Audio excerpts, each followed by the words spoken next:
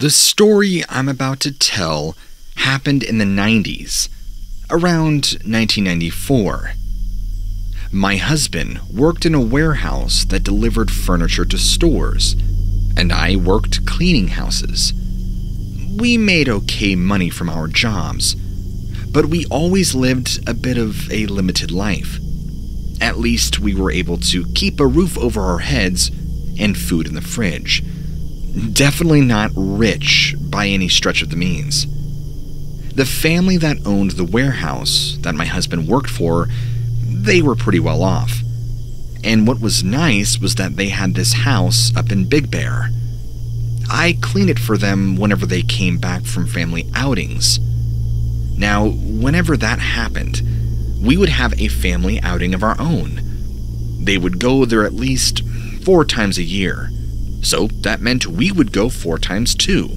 We would always plan it so that we would leave on a Thursday and come back Monday morning. The family knew we did this. It was actually their idea. We'd spend most of our time there relaxing and living it up like we couldn't do at home. Our daughter was young in those days, so I loved the idea of taking her out into nature. The fresh air, the trees, taking her on walks. It was nice. We enjoyed ourselves until the last day before we would leave. On that day, I'd start cleaning. One summer, I had to go clean up the house after a 4th of July party that the family hosted. My daughter was about 4 or 5 at this time. We left at noon and got there around 7. The house was 3 stories tall. The living room and kitchen were on the 2nd floor, with bedrooms in the 1st and 3rd floors. My daughter's favorite was the 1st floor because it had a room with a trunk full of toys and board games. The house was pretty secluded, with an open backyard that, if you walked far enough, you would eventually reach a lake. You could even see it from the 3rd floor balcony. Anyway, one night my husband went to bed early, but my daughter couldn't sleep, so I let her play downstairs with some toys. I was upstairs in the living room, watching television, and she comes running into the room, bawling. I asked what was wrong. Was she hurt? But she was scared. She says that she saw something outside her window, that a big dog was growling at her. I told her not to worry. She probably just saw some stray animal. I asked her to show me, but she did not want to. I was surprised to be this honest. My daughter loves animals, but this scary dog really had her shook up. I kissed her, told her to head upstairs to Daddy, and I would check it out and make sure it was gone. She went upstairs. I went downstairs. The 1st floor had a deck out the back, looking over the yard. I slid open the door leading outside and turned on the lights. There was an awful smell out there, like sulfur or urine. Whatever it was strong. It stung the back of my nose. I looked down. I noticed the deck was wet. It hadn't rained for days. But what really got me was what I saw on the deck. Prints. They were kind of like a dog's, but 2 things stood out. First was just the overall shape. They had the shape of a paw, but much bigger and longer. And secondly, the footprints themselves, well, whatever this was, it wasn't walking on 4 legs, but on 2. I wasn't sure in the dark, but the way they were spaced out didn't look like a dog, like my daughter said. The prints went across the deck and down the steps. I went inside to grab a flashlight. I wanted to check to see if it was trying to get into the garbage cans. I followed the prints to the end of the deck and down the stairs. This is where I saw the ground was damp. I followed the footsteps all the way to the front of the house, where they suddenly stopped. I stood there for a while, looking into the dark, listening. And soon, I heard a rumbling above me. I shined my light towards the roof, which sloped down, near to the ground, and saw it there, sitting on the shingles. What I saw had the face similar to a German shepherd, but much bigger. It was dripping water. Its ears were upright and sharp, sort of like a bat's, but thinner. The eyes were a bright yellow, almost like hot embers, and it was snarling. I couldn't see it clearly, and thought it might be a rabid dog. So I started yelling, waving my arms around to scare it, hoping that if I pretended to be bigger, that it might run away. Then, this mangy thing stood up on its two hind legs. It towered over me from the roof, like three of me put together. It was angry. Teeth were bared. With my flashlight, I was able to make out its body. It was broad, wide-chested, but it wasn't completely hairy. It was like it had mange, with part of its arm red, like it had been wounded. It was stripped almost completely of hair, and the eyes with the light on them looked like they were glowing. At the moment, I was petrified. I thought I was in a nightmare, that a demon from another world was staring me down. It felt like I stood there, frozen for an eternity. Finally, I took a step back, but tripped and fell on my back. The flashlight fell, and I lost all visibility. All I could see was a silhouette from the faint moonlight. I started shuffling backwards, trying not to make any sudden moves that might agitate it, whatever it was. And then, it jumped. And I mean jumped like at least maybe 10, 15 feet in the air, over top of me. It landed behind me and took off. I scrambled up, ran to the front door, and hurried inside as fast as I could, locking the door behind me. I started up the stairs and noticed my daughter coming down to see me. She asked if the scary dog was gone. The whole ordeal left me sweaty and trembling. I told her, yeah, the dog is gone and everything's okay. From that day on, I was scared there. My wife would always ask why I was on the edge when we went to Big Bear. We even had fights about it. Eventually, the arguments stopped when the family sold the house. But what happened there never left my mind. What I saw that day was the stuff of nightmares. A moment that felt so unreal, but real. I know what I saw. When I was in high school, I played on the basketball team and ran track. To keep my cardio up, I used to run this 11-kilometer hiking trail that went through the hills right outside my town. It was a small town. It was safe for the most part, and everybody knew each other. I wouldn't call this trail remote, because at certain points you'd pass a dog park, train tracks, and one stretch of it ran alongside the highway. But some parts were pretty deep into the woods. There was an option to do this 4-kilometer loop inside of this 11-kilometer trail. People travel this route much more often. I hardly ever ran into anybody on the longer trail. I ran this same trail for 3 years. Nothing strange ever happened. Until this one day. It started off as it normally did.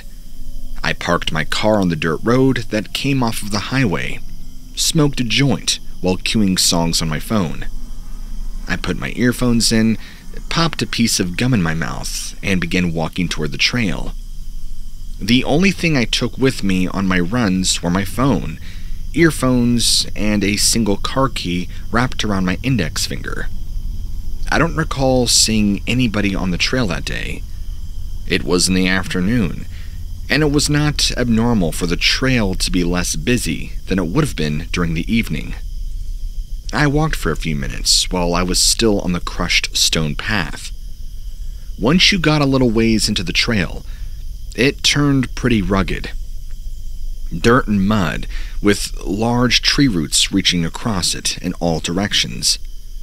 I liked this trail because I had to focus on where my feet were landing with every step. So I was less focused on how much energy I was exerting. I was about halfway through the 11-kilometer loop, and this was really the most remote part of it. It was all forest.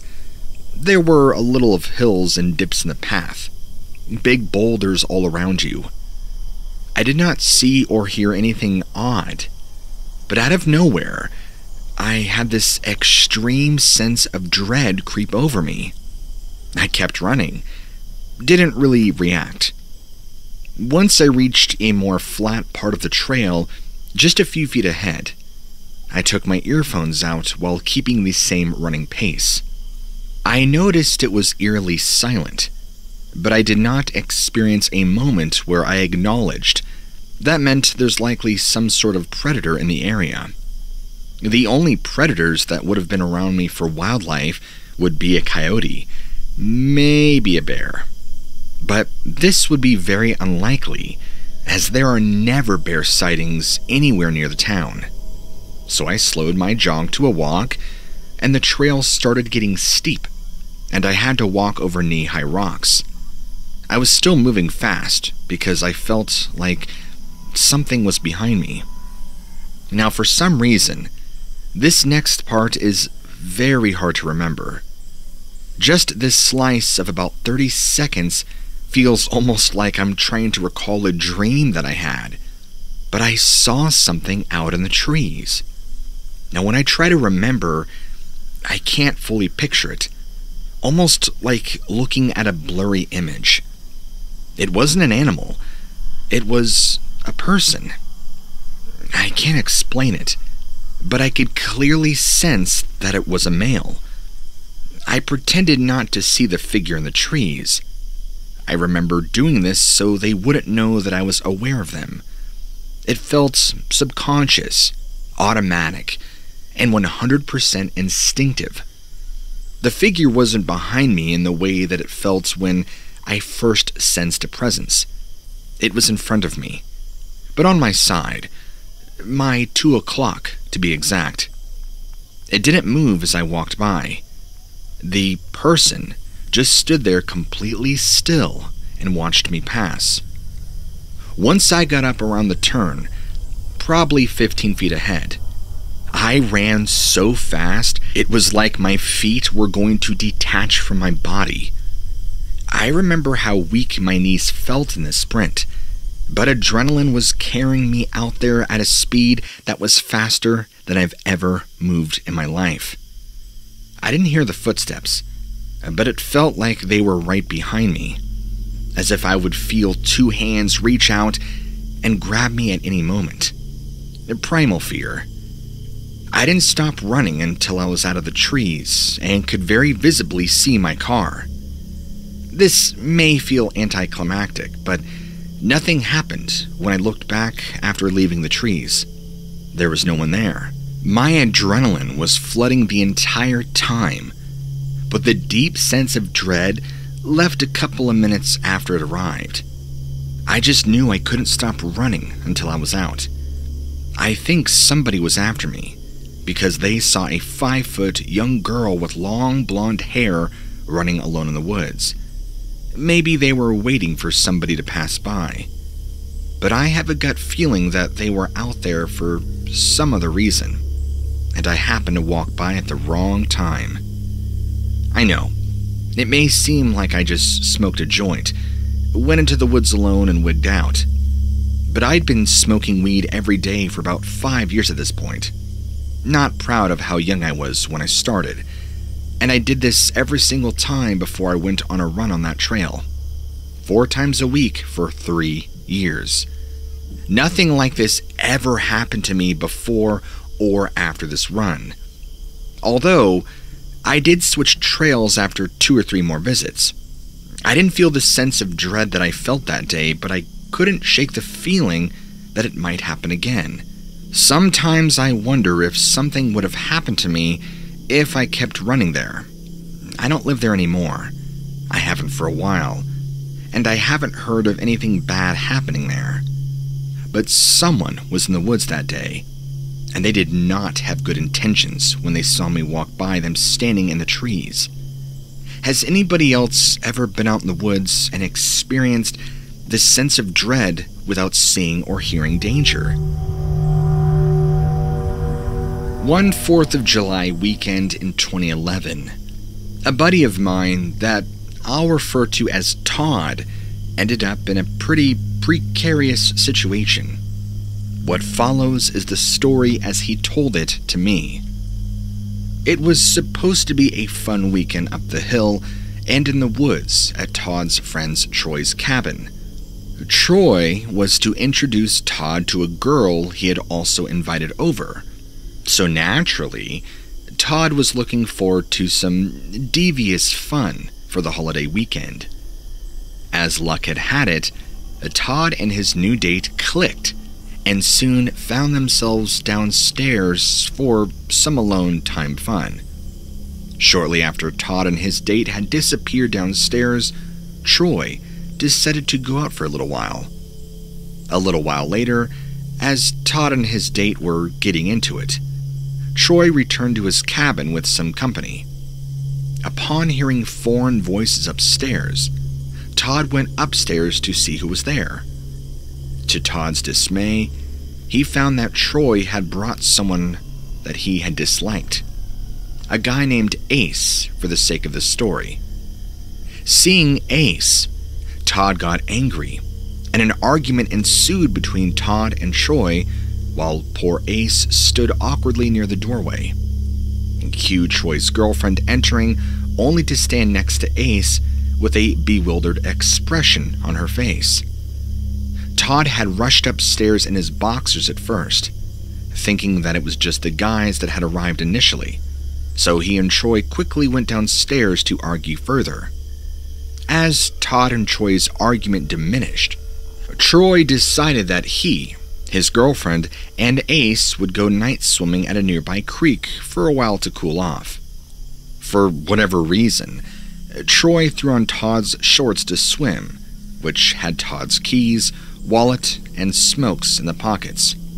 Troy and his company had already been gone for a few moments before Todd realized what had happened. So, Todd and his date continued on downstairs until Troy, Ace, and Troy's girlfriend returned to the cabin. Right as Todd heard them returning, though, he went upstairs to confront Troy, fuming. Todd demanded his shorts back while yelling about his stuff in the pockets during Troy's swim.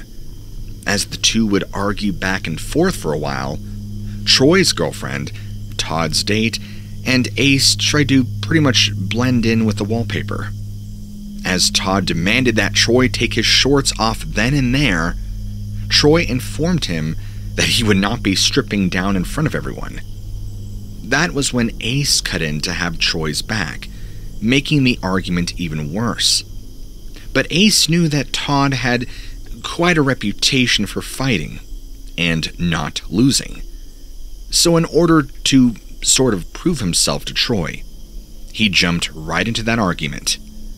After a little more arguing, Troy and his girlfriend left again in Todd's shorts. Ace stayed behind, though, for some reason, maybe because Troy had left without his backpack full of his personal and important items. Eventually, Todd and his date went back downstairs to go back at it. Ace, of course, stayed upstairs and kept company with Todd's pit bull.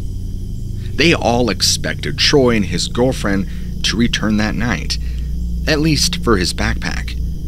But when everyone woke up the next morning, they realized that Troy and his girlfriend had not returned to the cabin. Everyone was puzzled as to what Troy was up to. But since Troy had left his cell phone in his backpack, they all just hung around the cabin and waited for Troy. The second night came and went with no word from Troy or his girlfriend. It wasn't until they got up on the third day with still no Troy that they finally started to really worry. Alarm bells were definitely going off for the trio. Todd decided to try and call Troy's girlfriend again, like he had the previous day when her phone seemed to be switched off. That day, it finally rang and she picked up.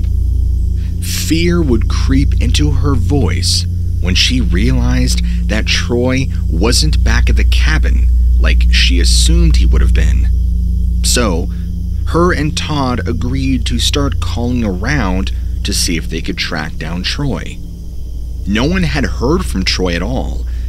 Next, a panicking Todd called a few friends up to the isolated cabin to help search the nearby woods for Troy.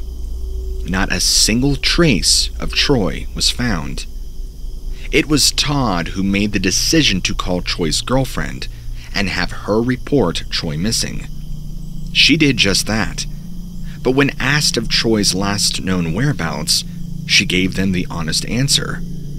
She told them that Troy was last seen at his cabin having a heated argument with Todd. The problem with that was that Todd had a pretty well-known reputation for fighting and not generally losing. At this point, in which the following events took place, Troy had been missing for 3 days, so he was almost declared lost.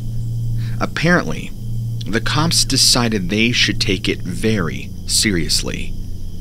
The following morning, Todd and his date and Ace were fast asleep, only to be startled awake to the sounds of both the front door being kicked in and people running around on the roof. The SWAT team flooded in, subduing the trio inside. At one point, one of the SWAT officers said, "I will shoot you, and I will shoot that dog." Upon hearing that, Ace suddenly popped his face up from the floor and exclaimed, "Why are you going to shoot the dog? Don't shoot the dog." Of course, the dog did not get hurt at all. What came next was the trio getting questioned by a couple of detectives, portraying in the usual good cop, bad cop scenario. Unfortunately for Todd, though, he was the last person seen with Troy, and they were arguing. Couple that with Todd's reputation for fighting, and well, that made Todd the #1 and only suspect in Troy's disappearance. It also didn't help that the detectives had found some clothing left by the hot tub, and some of the clothing had drops of blood on it, though Todd insisted that he didn't even know whose clothes they were. Search and rescue came in next to comb the surrounding woods for any clues to Troy's whereabouts. They searched for hours while Todd, Ace, and Todd's date were continuing to be questioned, but they focused mainly on Todd. After hours of interrogation, Todd finally got irritated and insisted that since Troy had been missing for 3 days at that point, he could either be dead or alive, but they should be focusing their efforts on finding Troy. Oblivious to Todd and company was the fact that search and rescue had located Troy deep in the woods and hours away from his cabin. Troy was found passed out on a large rock, naked, and just hours away from his demise. The next thing that Todd, his date, Ace, and the detectives heard was the sound of search and rescue helicopters' chopper blades cutting through the air, getting closer to the cabin. As they all peered out the door, they seen the approaching chopper with Troy suspended in a blue diaper-like thing from it. The chopper was looking for a safe place to lower Troy enough for emergency ground personnel to be able to reach him. As the smoke was still clearing on the whole situation a couple of days later, Todd was informed about the facts that led up to Troy's disappearance. Apparently, Troy and his girlfriend had left the cabin on the night he vanished to simply cool off after the argument with a nice walk in the woods that surrounded the cabin. But right before they left for that walk, Troy's girlfriend had stolen his debit card. Shortly after setting out on their walk, Troy and his girlfriend got into an argument themselves. They got separated after that. Troy's girlfriend ended up walking herself back to the main road. This is where she'd call a ride, leaving Troy in the woods and assuming he'd find his way back to the cabin. So basically, Troy's girlfriend turned her phone off for the next couple of days in order to avoid Troy's angry phone calls about his debit card, while she got to party the whole time. When she finally did turn her phone back on, she received Todd's concerned call about Troy. She was shocked to learn that Troy had been missing for the last couple of days.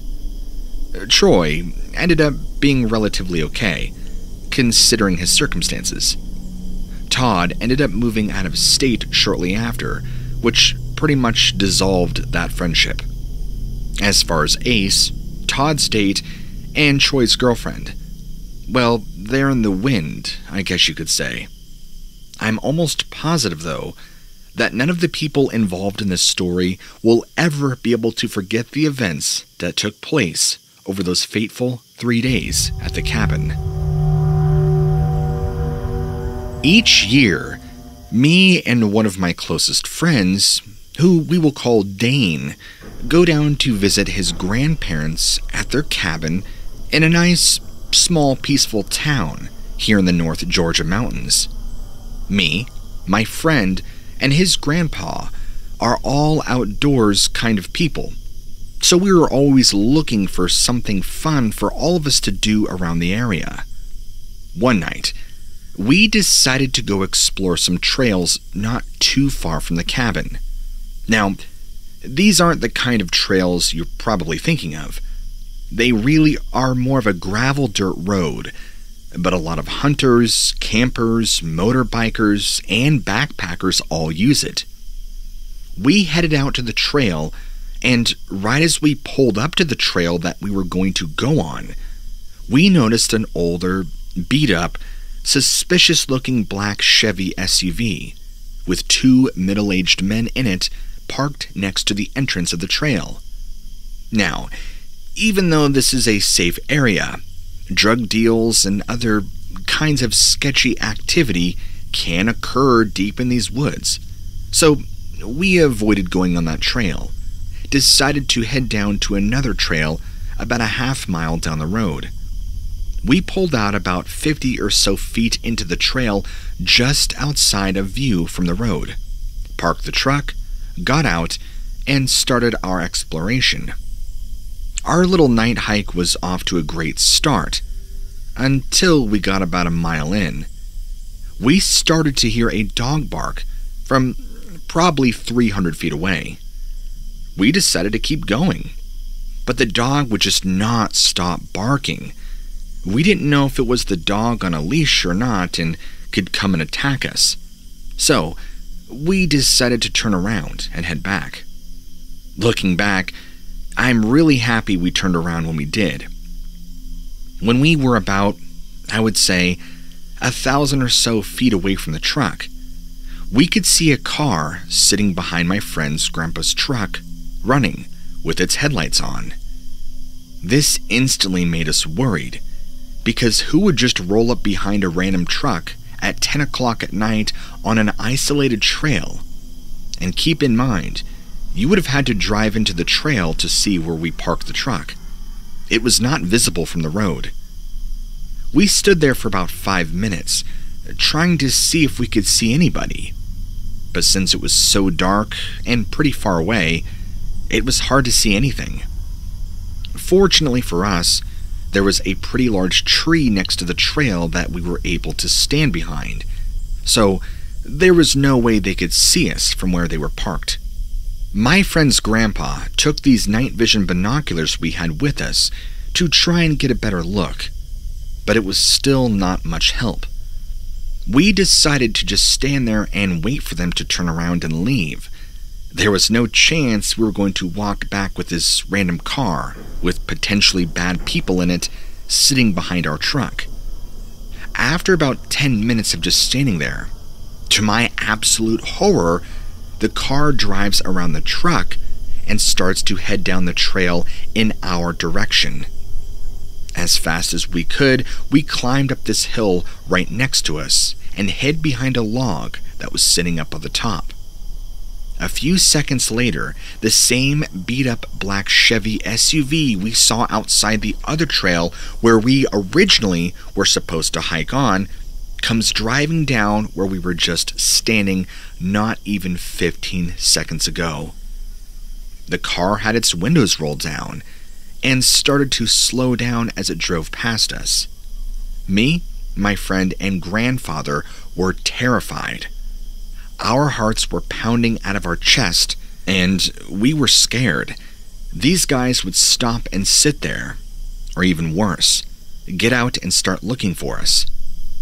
Fortunately, the car just kept driving and never stopped. As soon as the car was out of sight, we got out of our hiding spot, booked it back to the truck, and got out of there. I know this may not be as scary as some others, but it was definitely pretty frightening. We don't know who or what those guys wanted. My guess is they had a stash on that trail deeper in the woods and thought we stumbled upon it or something, and were out there to confront us, or even worse. A lot of things could have gone wrong. We could have walked up to the truck just as they pulled in. What if they came out and looked for us? What if they slashed the tires to the truck? Or what if they turned their headlights off and sat there and waited for us to come back? My friend and his grandfather actually went back in the daytime a few days later to the exact spot where we were hiding and took some pictures. I can only imagine what could have happened if we did not make it in time and those guys would have caught us. When I was about 7 or 8, I had a disturbing encounter with some kind of creature or entity. I lived in the Appalachian mountain range of Pennsylvania. It was November, around when daylight saving time occurred. I remember it was supposed to be a school day, but since the snow was so heavy, the buses were not able to drive out in the morning. So, school was canceled for a snow day. I was so stoked to spend the rest of the day outside in the snow. We had an acre of property, going quite far back into the woods. I was walking deep into the forest, to a small frozen pond past my property line. All of a sudden, the woods went dead silent. No birds, no wildlife scurrying around, absolutely nothing. I remember thinking it was strange, but kept walking to make it to the pond. I should have turned around right then and there, but was just a stupid kid. After I reached the pond, everything seemed completely still and silent, and the hairs on the back of my neck felt as if they were rising.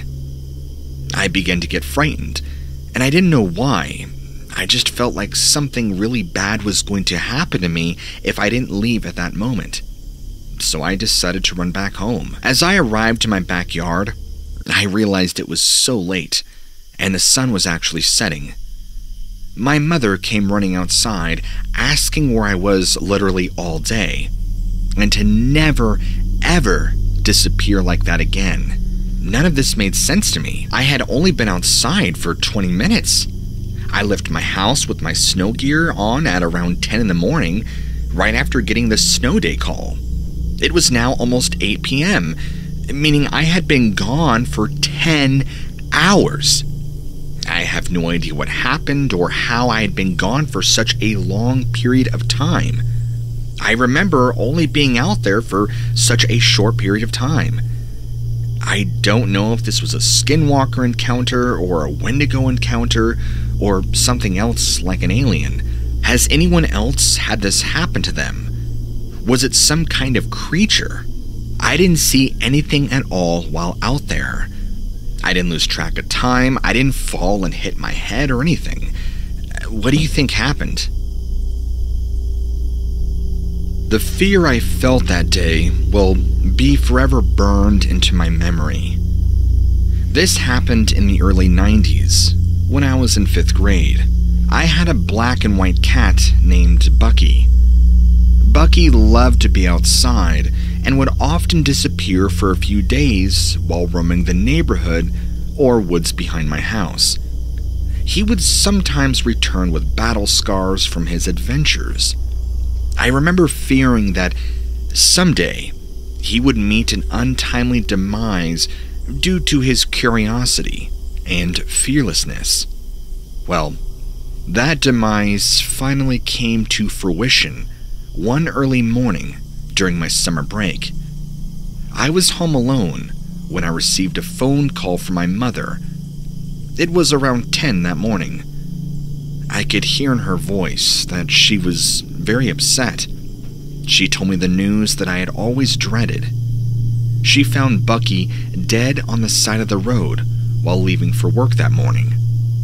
She had seen him in the glow of her car lights while exiting the neighborhood onto the busy road into town. She had then came back home, grabbed a garbage bag, scooped him up, and placed it in the garage. I was obviously upset, but not bawling my eyes out upset. Like I mentioned before, I knew something like this would happen one day. I told my mom I would take him and bury him in the pet cemetery out back in the woods. The pet cemetery was just a small clearing on my neighbor's land, where quite a few people in the neighborhood had also buried their pets.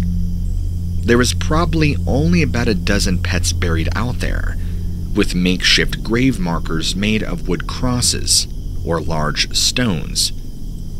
I solemnly walked out to the garage, and there in the corner, I saw the large black garbage bag. I didn't dare open it up and look inside. I had no idea what kind of condition he was in, nor did I want to know. I grabbed a shovel and the bag, and then headed off into the woods. Now, this was in the early 1990s, and just a few years earlier, the Stephen King movie Pet Sematary had come out. I remember watching it on the VCR with my dad and getting the crap scared out of me. I loved scary movies, but that one had a huge, terrifying impact on my young psyche. This movie absolutely was on my mind while I walked down the heavily wooded path on that hot summer day. And finally, there it was, slightly down a sloping hill on the edge of a swamp, the pet cemetery. I jabbed the shovel into the moist, leafy soil and began digging. I didn't dig far though, only about 2 feet down. I grabbed the garbage bag, lowered it into the shallow hole. I teared up a little bit and said my goodbye to Bucky. It only took a few moments to cover the hole up, and I grabbed a nearby stick to use as a temporary grave marker. I figured I'd make something a little more special for his grave later. I located the trail again and made the long, sad walk back home. A few hours went by. I was in the kitchen making a sandwich for lunch, doing whatever I could to take my mind off the loss of my beloved cat. But nothing could have prepared me for what happened next. Suddenly, I hear a long, drawn-out meow coming from the back door. I freeze in shock and I listen again. And there it was, another meow. This time, followed up by a rabid scratching at the back screen door, just like Bucky always did when coming home from an adventure. This can't be happening, I thought. Images from the movie flash into my brain. The cat from that movie returning from the dead as an evil reincarnation of itself, hissing and stinking of death. My heart pounded as I listened again, hoping it was just my imagination running wild. I walked into the family room, staring at the back door, and there it was again, a long, drawn-out meow, followed by a fury of scratching. I thought about calling my mother, but I couldn't wait. I just had to open that door. I could hear my actual heartbeat ringing in my ears as I grabbed the handle of the back door and slowly opened it. I looked down, and sure enough, there is Bucky. He is innocently looking up at me with a look of, "Hey, let me in, I'm hungry." He didn't look bloody, muddy, or like some kind of evil zombie cat, like in the movie. He looked completely fine. So I let him in, and he goes about his business and acts as if it's just another day. Bucky was his usual self, and went to live on another couple of years before passing away. I've tried to rationalize this in my brain so many times, and there is one very legit and logical explanation for what actually happened that day. In the early pre-dawn darkness, my mom saw a dead cat on the side of the road that looked very similar to my cat, and since my cat had been gone overnight, assumed this was Bucky. I then proceeded to drag this random cat back into the woods and bury it in the pet cemetery. All the while, good old Bucky was just outside on one of his adventures, oblivious to this disturbing misidentification that had taken place. A few days later, I did actually go back to the cemetery and observed that the fresh grave that I had dug to still be completely undisturbed. I mean, that has to be what happened, right? I mean, there's only one other alternative to what happened that day, and I'd rather not believe that my cat came back from the dead after getting buried in the pet cemetery. I was 11 years old when my family moved to a new town.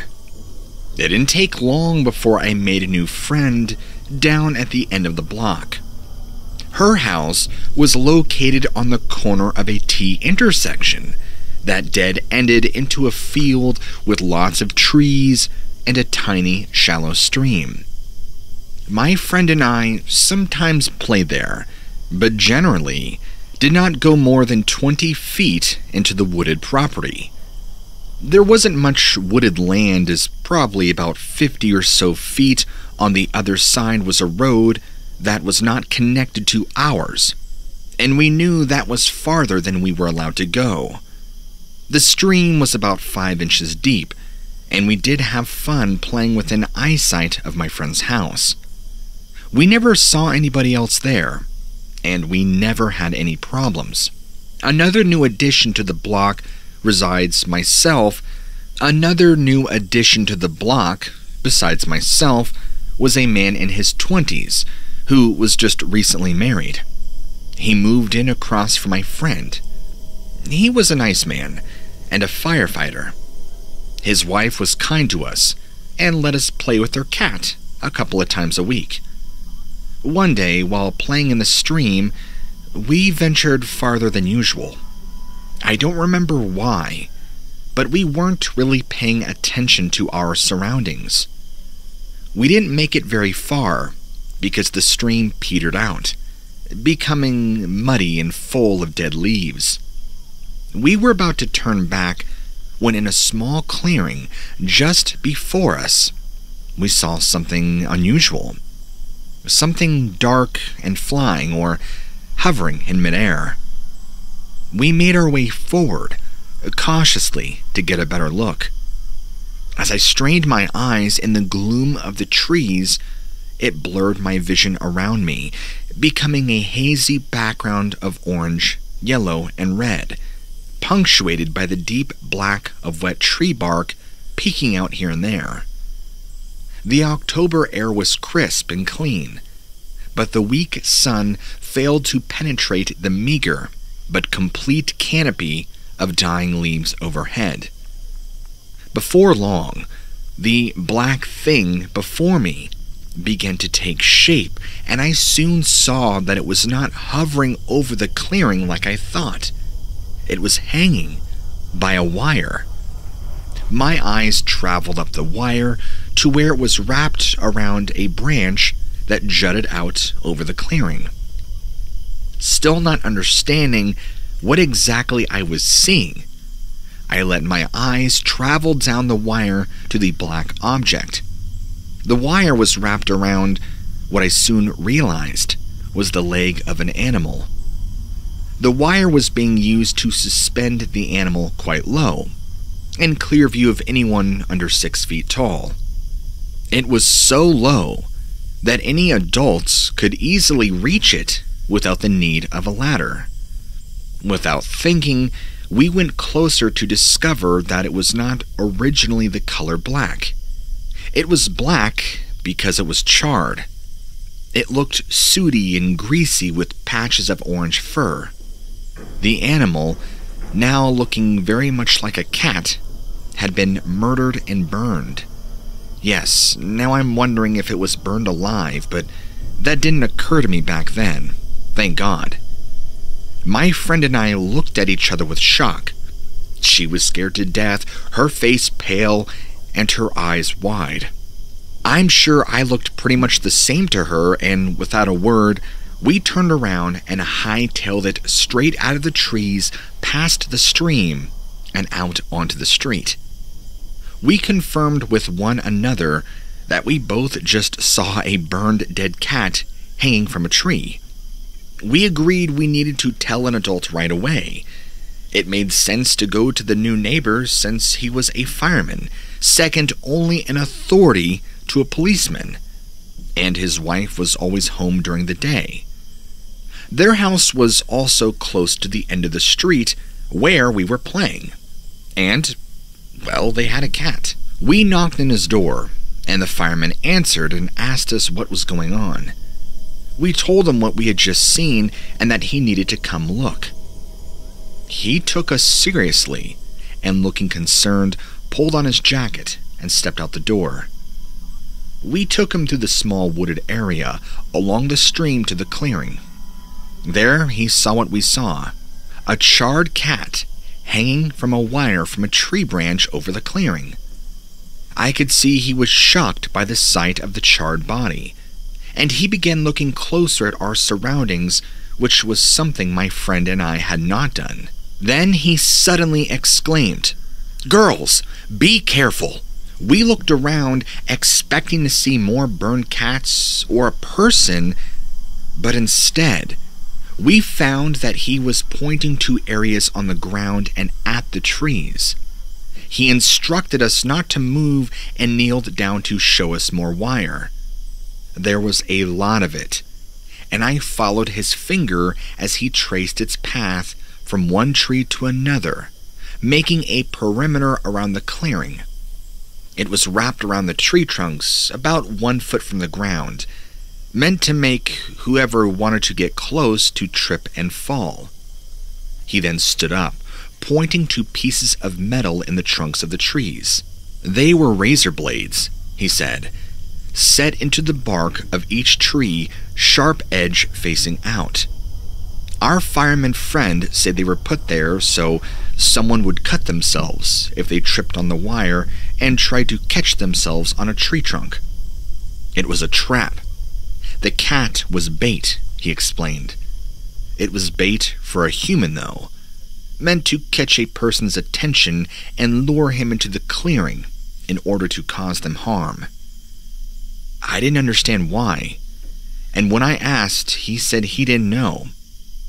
I asked if the cat was his. He said he did not know. There's more to this story than we were ever told. Bad enough to make the fireman move away only months after moving in. I had never seen anything like this before, and it took me a long time to understand the level of hatred and malevolence that was behind the act of murdering and burning my neighbor's cat. Not to mention the illness of someone who would booby-trap an area against innocent children. It was scary but also surreal, and had left quite an impression on my young mind. Whatever was going on, whether it was meant for us, kids, or neighbor, or someone else, I hope to never see such a thing again. This story takes place at the house I lived in with my family for a majority of my life. This is my experience. My siblings and mother had other experiences living here. We rented and moved into a new house when I was around 9 years old, and left when I was 15. The owner had a dresser he was wondering if we wanted before he threw it away. My mother agreed and placed it into my room, so I had more room for my growing collection of clothing. The house was 1 floor, decent sized, and you could hear when someone was walking from the complete opposite end of the house. My room was next to my sister's, which was the last door down the hallway. The bathroom was to my left, and further up was a break-off where my mother slept, and across was my brother's room, then the front door was adjacent. The kitchen was directly opposite my sister's room down the hallway, next to my mother's room, the kitchen, without a door blocking it off. Connected to the lounge area, which had a sliding door, which to our medium-sized backyard, which held another room. I'd call it a granny flat, but we threw junk in there because it had asbestos. No one could sleep in there. From my room, I could see a portion of the garage, the whole backyard and the lounge area. But beyond the lounge room, there was a short hallway that had a door to another room.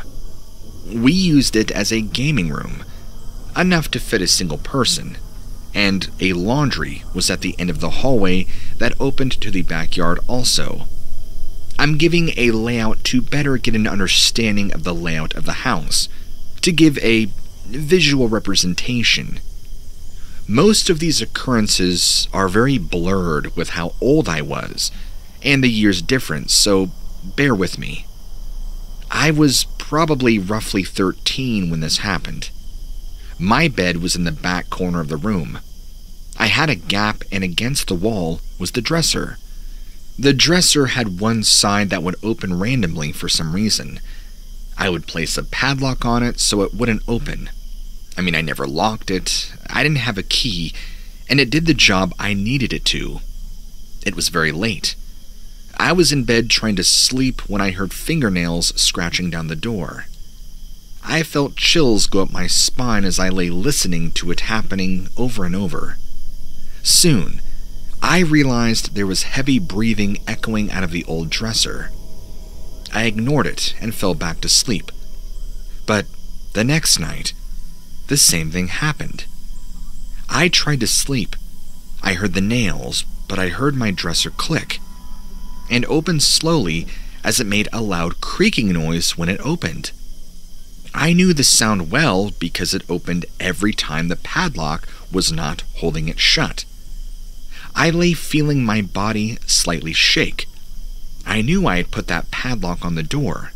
I do it every night. I remember looking towards the door, and where my clothes usually are, was complete, horrifying darkness. I felt all my anxieties rise inside me as my eyes widened. I felt freezing. I heard a deep exhale, and my eyes watered from fear as I stared into whatever it was. I hid under the covers, closed my eyes, trying my best to calm my breathing. I woke up the next morning, sat up, like I forgot what had happened, and it all rushed back to me when I saw the padlock on my bedside table and the door to the wardrobe open. Another incident happened when my mother left the house with my siblings. I was home alone. I took a swig of water, lifted my cup, placed it onto the counter.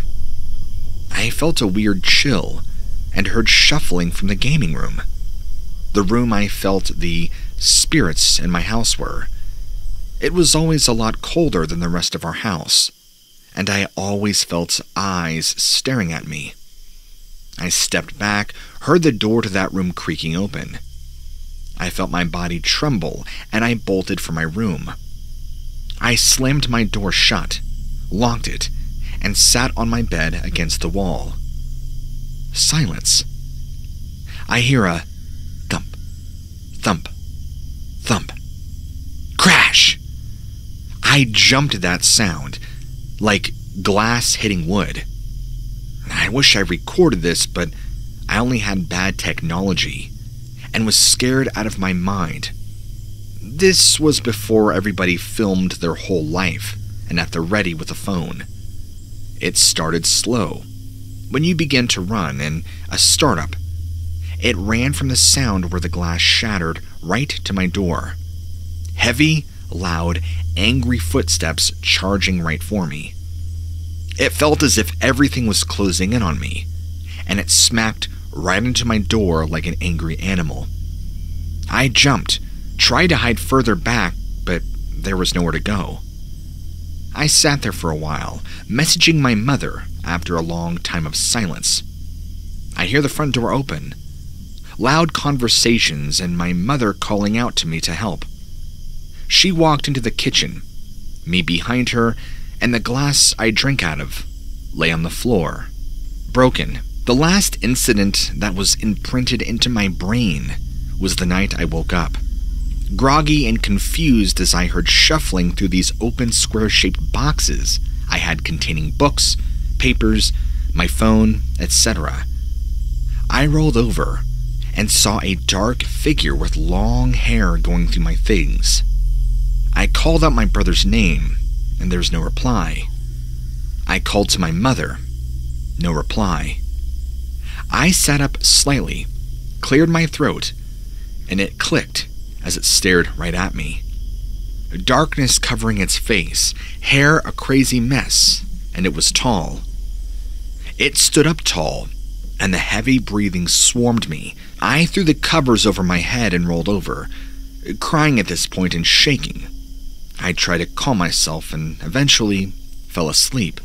They are the three main things that happened over the years.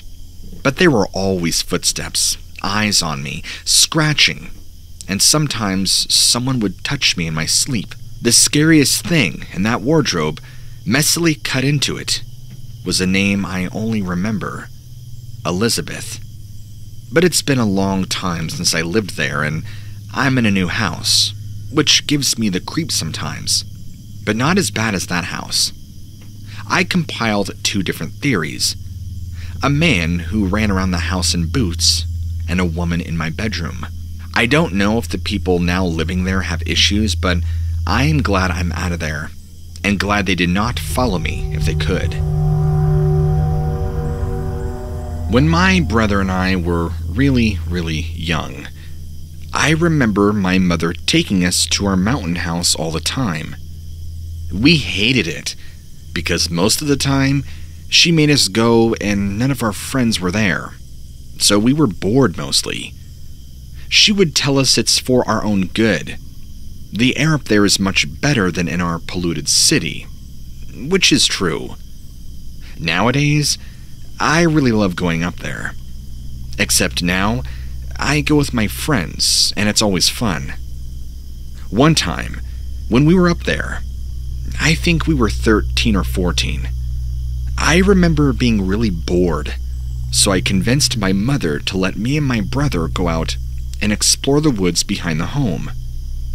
We didn't go in that deep, and next to the trail in the woods nearby, I noticed a fallen tree that made a perfect little hiding spot. It was like a tree house, but was built there. It was basically just a tree that was knocked down, and its branches resembled a roof, and underneath there was a little bit of grass. I figured we could bring a blanket, and it would be our little treehouse. The next day, we brought our equipment. I prepared a blanket, some decorations made of paper, and a few glasses if we got thirsty. My brother brought some toys, so we wouldn't be so bored. We spent all of our time in the treehouse from then on. We would go back to the house occasionally, so that my mother wouldn't get too worried. One day, our neighbor came to his cottage, and we showed him our house in the woods as well. He was pretty amazed by it, but his parents didn't let him stick around for long. Now that we have made this discovery, we didn't really want to go home anymore. But we had to go to school, and Mom promised us we would come back again for the weekend. I literally couldn't wait for all the upcoming weekends so that we could go back and work on our house. Every time we went there, we would build it a little bit more and add things to it. Now, about 2 months later, my mother and I went to the mountains alone. My mother didn't really want me to go into the woods alone, but I managed to convince her that I would just be fine. As I was approaching my little treehouse, I noticed a black coat through the branches, and I got a little confused because I don't remember that we left any coats in there.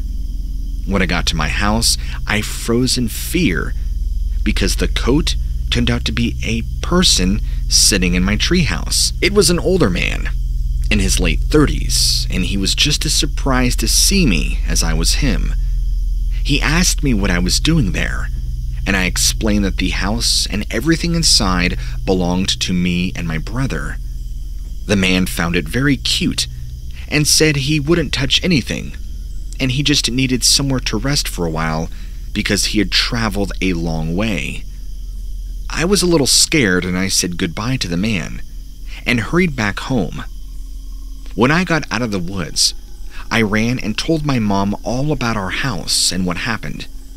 She was mad, especially because she didn't seem to know the man I described, and really anything could have happened. I was never going to go there alone again, and I was scared I couldn't sleep the entire night. Me and my mom were alone in the cottage. I kept imagining the man knocking on our doors and doing something. Me and my brother went to the house with my mother again to pick up our things, but they were all ruined because it had rained at some point. My mother gave us a long lecture about doing things without her knowing. There was no one there when we went, and no trace of the man I saw previously. We did hear an animal that my mother could not identify in the distance. It was like it was screaming in pain, and it was really creepy. So we went back to the cottage. My mom forbid us ever going back again or even approaching the woods, and for good reason. A few months went by, and my family was watching the news one night when a picture of a man appeared. It said that he was the main suspect in the murder of a woman, who was apparently his wife, and that he had been missing for 2 months now. I almost threw up when I realized why that man looked so familiar. It was the guy I saw in our treehouse that day when I went there alone. I told my mom right away, and she called the police to report a sighting. As the newsman kept talking, I was more and more grateful to God that he saved me from anything that could have happened that day. I mean, I was only a 13-year-old girl, and the man could have easily done something to me or hurt me, especially because he was on the run from police and I had already seen him. If my mom had reported him that day when I told her about what had happened, they would have definitely caught him. But something stopped her from doing that, just like something probably stopped the man from killing me. He definitely knew that I was a big liability and that I could get him caught, but he still decided to let me go. My family was very invested in this investigation and seeing if they could ever catch him. To this day, the man has not been found, and the case is not closed. Even now, 10 years later, I still get nightmares and can't sleep. I still feel like he's out there somewhere.